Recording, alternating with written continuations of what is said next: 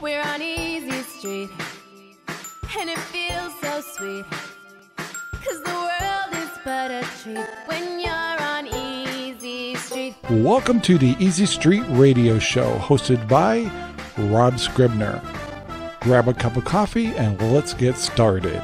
Our videos are made possible by Rangerrob Poopy Bags, available at Amazon right now. Hi guys, and welcome to Easy Street. I'm Rob Scribner, I'm your host, and you can find Easy Street on Spreaker, several other platforms, and so forth. So just go down to the description, you can find out where to find the show. So in response to a video I just did a couple days ago about internet TV, first of all, let's get something straight. Roku is cool. I love Roku. It's got lots of great shows, lots of old shows that I really love, and the whole works. I also like the company TV Startup. How they're new and they have a great idea, but there's a whole bunch of things missing. So the purpose of this show is for the consumer. One is the people wanting to create a television station, and what I've noticed is there's a big fad, especially, I don't know, it's because we did it, but there's a big fad of people diving into it because the radio networks or internet TV is kind of dying out. And so we're looking for an alternative. The other problem out there is like YouTube and Facebook and that stuff have been censoring us a lot and stuff like that. You know, I have a German Shepherd playing with a squeaky toy here, so deal with it. But I really want to show you why internet networks should beware. And I talked about that a lot in the first video. And the other thing is I want to show you the truth about people putting their shows on Roku and expecting that it's going to really help with the views and the whole works. Now, I put my camera at a funny angle here because I'm going to move it in front of my Roku account. So bear with me. I'm going to actually do this live on video. We're going to put this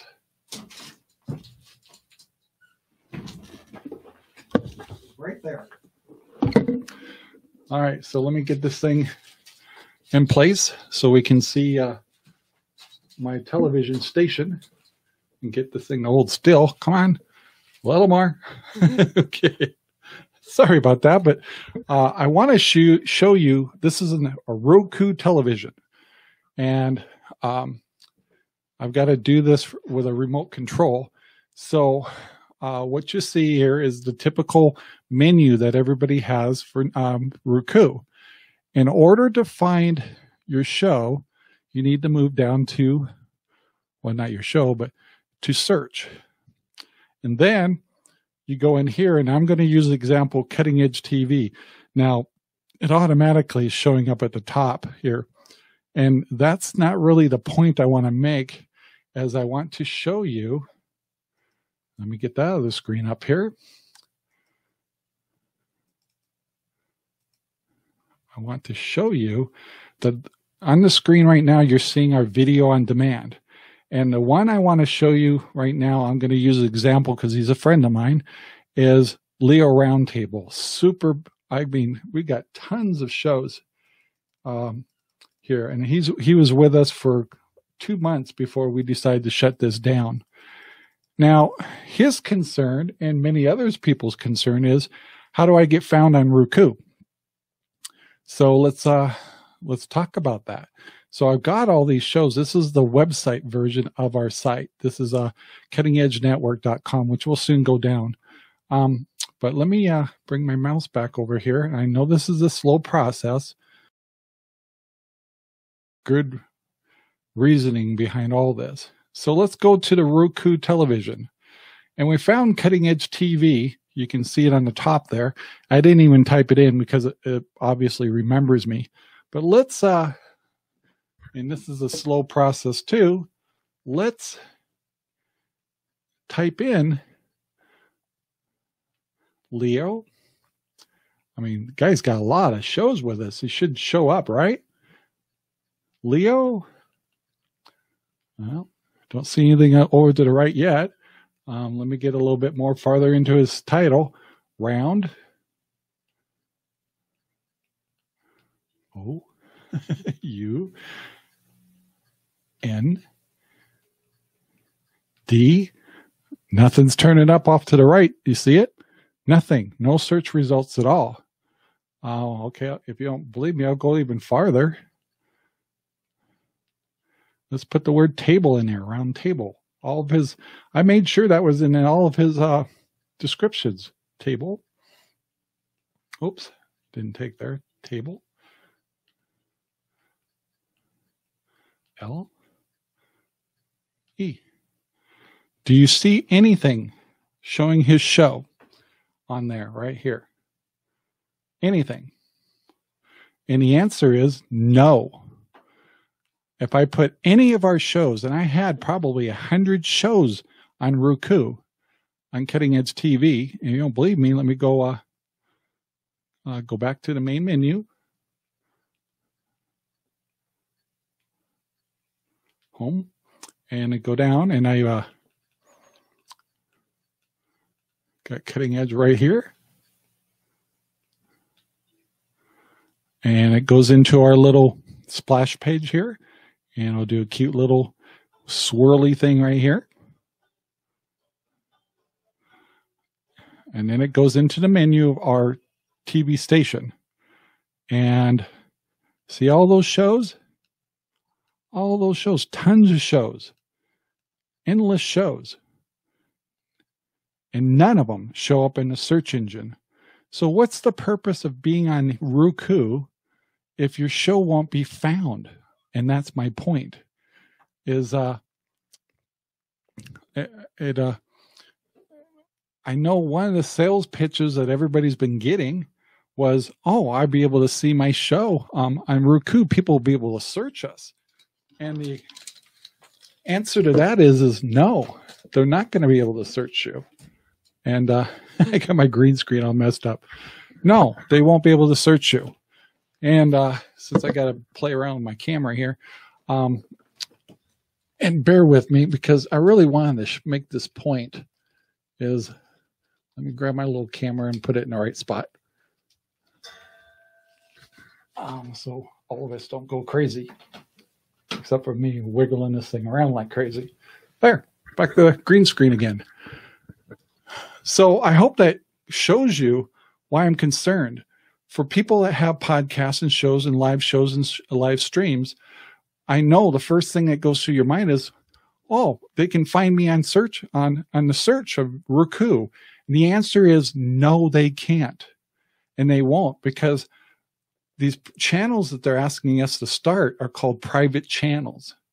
And under my impression, and I wrote to support all I could, I wrote to them and asked them, why can't I find any of my shows? And the answer was, Roku only searches the title.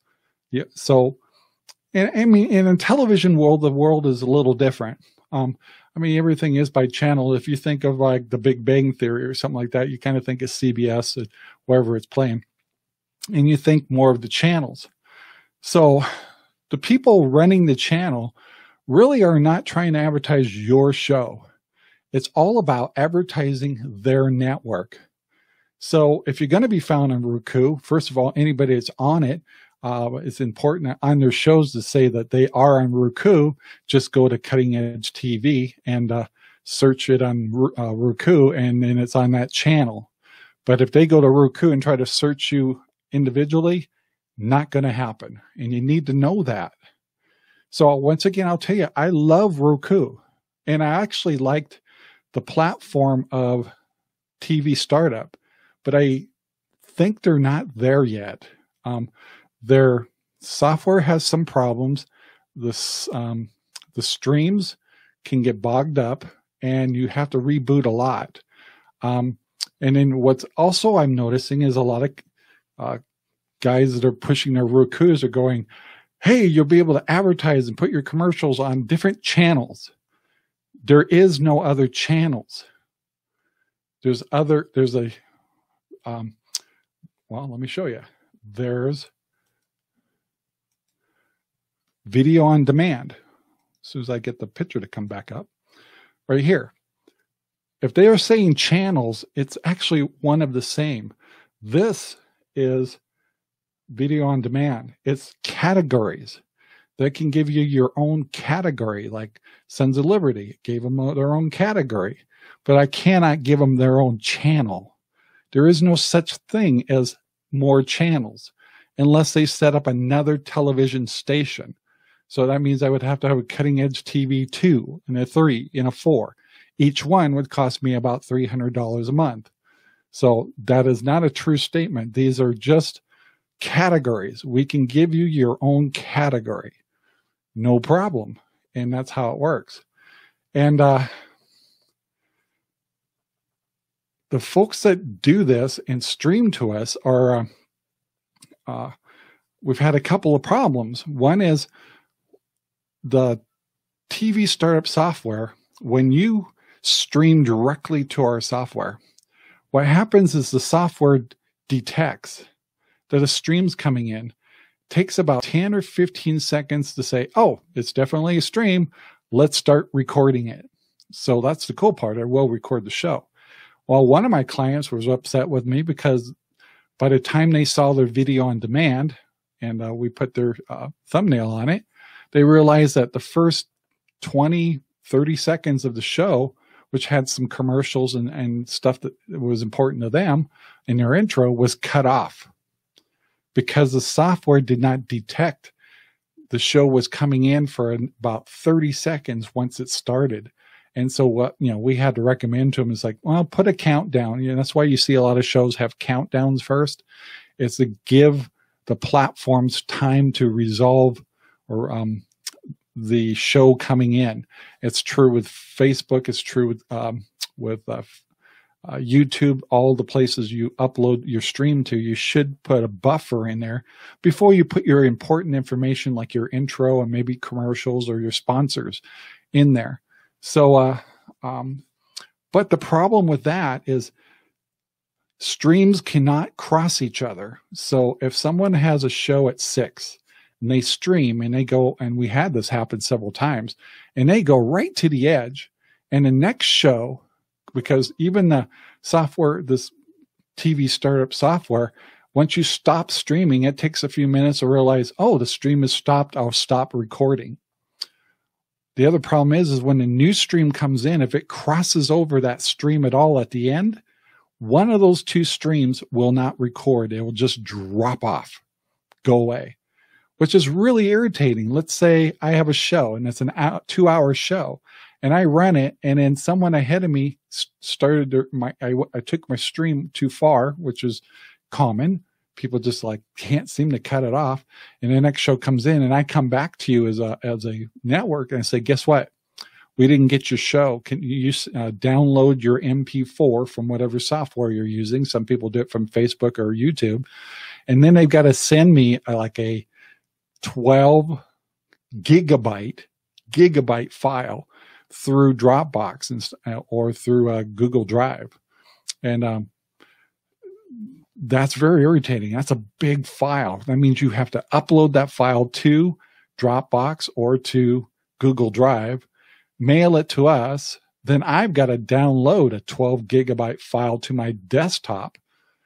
But I'm not done yet. Then I need to pull up the special software that they give us to upload to our servers on Roku, which is not really Roku. It's a third-party platform. And that takes forever. It takes probably a good hour, hour and a half to get those shows up there.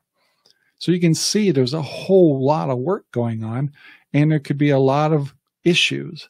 And if you're doing live streams and you like the freedom of going a couple minutes early or all that stuff, that's got to stop if you're going to be on television. That's something to learn, and that's something positive that you should learn to do, because the bigger networks you get into, the more time is really important. I've watched some of our shows work their way up to bigger networks, and they had to get down to the seconds and minutes of their shows to support this radio station's breaks, IDs, and commercials. So what a reality. So the reason I did a second video is the networks people starting this Roku are definitely angry because they're looking at this as a money-making machine. They look at, oh my gosh, we can get these people to pay us. They can pay us for business stuff, or they can do commercials and stuff like that. And they don't realize that these people paying are, I thought I was wondering why it was hard to read anything. I don't have my glasses on. These people paying have an expectations of seeing their commercials ran when you say, and you can't control it. Not with the scheduling thing I showed you on TV startups.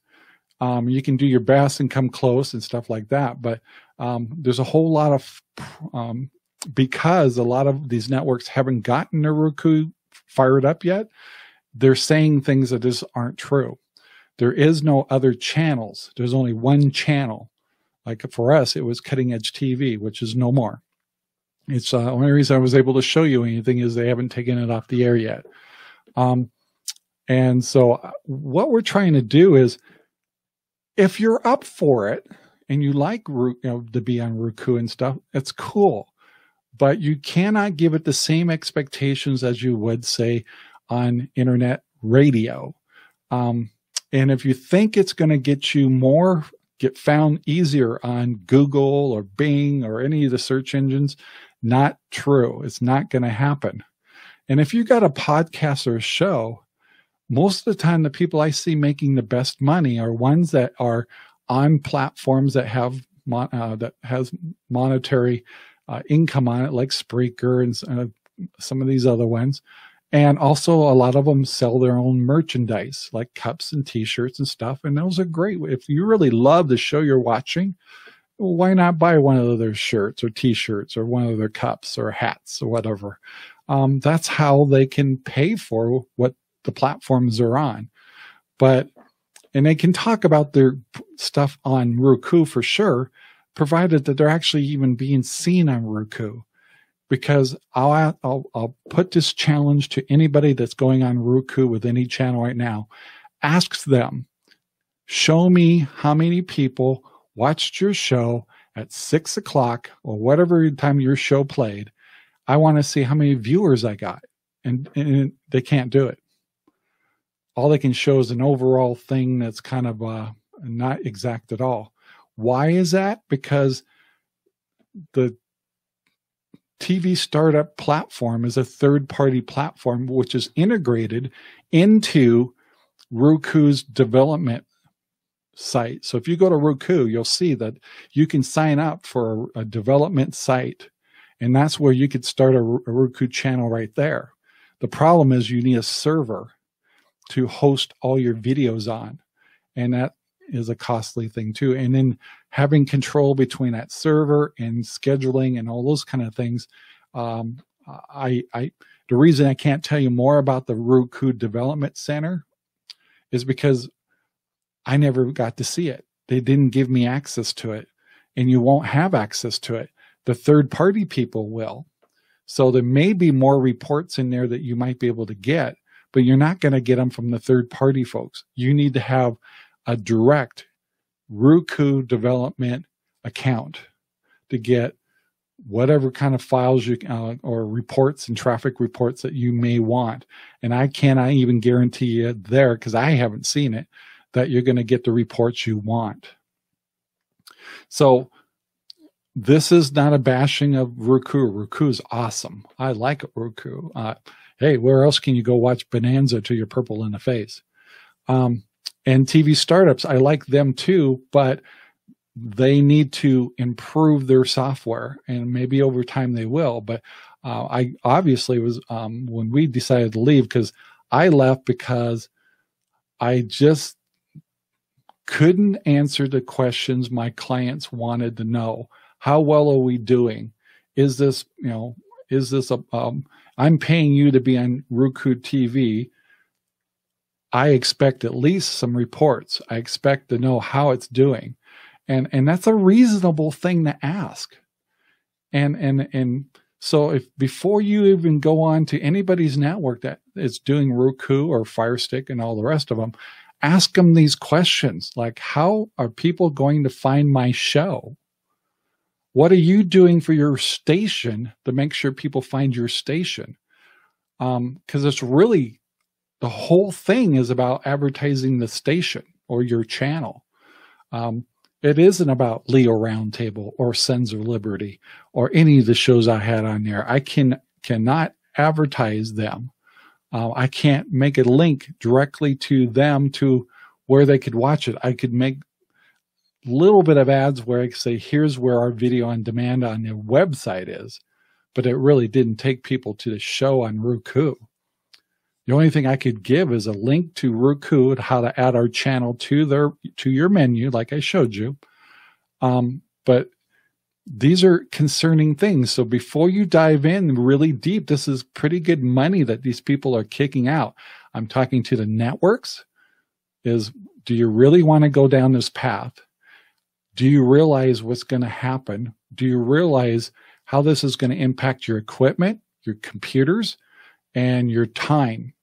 Because even though you may be paying $300 a month to be on Roku, what about these hours? And we're talking lots of hours, hundreds of hours, definitely 100 hours in a month, at least an hour or two or more that you are now putting into Roku because of these really big files.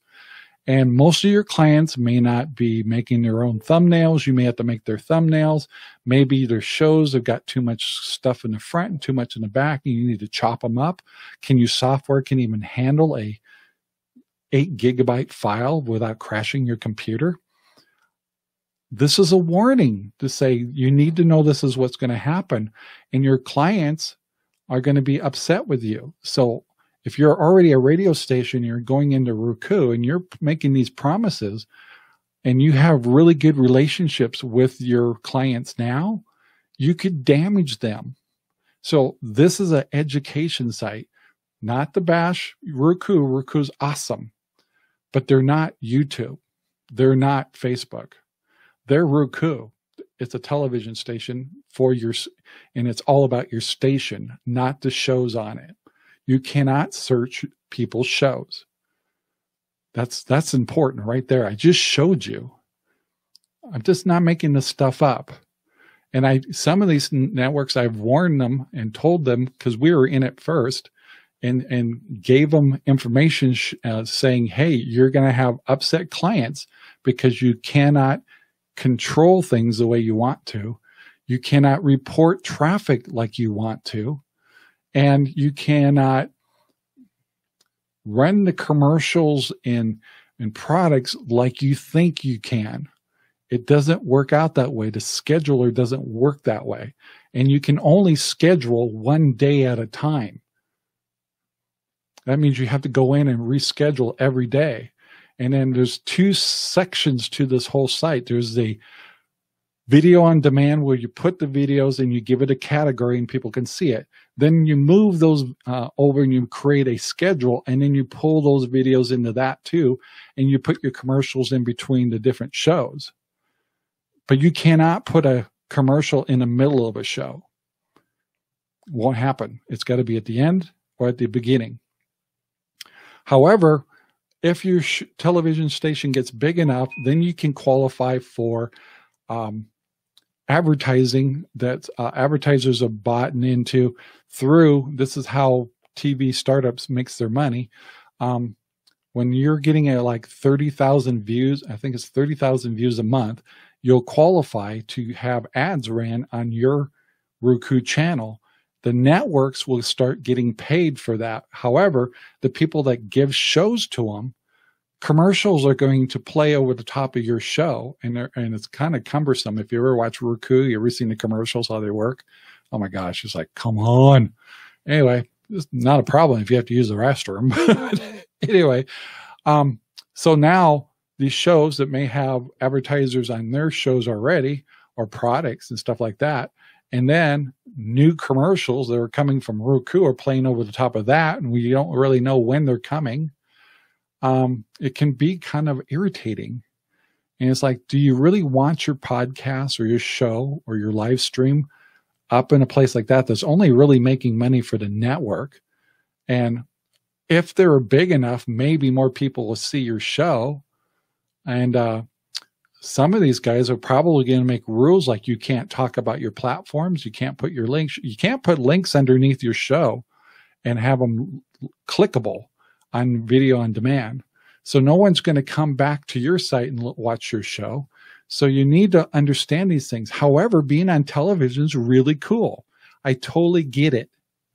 Totally get it. But my goal here is to make sure relationships don't get broken. Expectations are in check.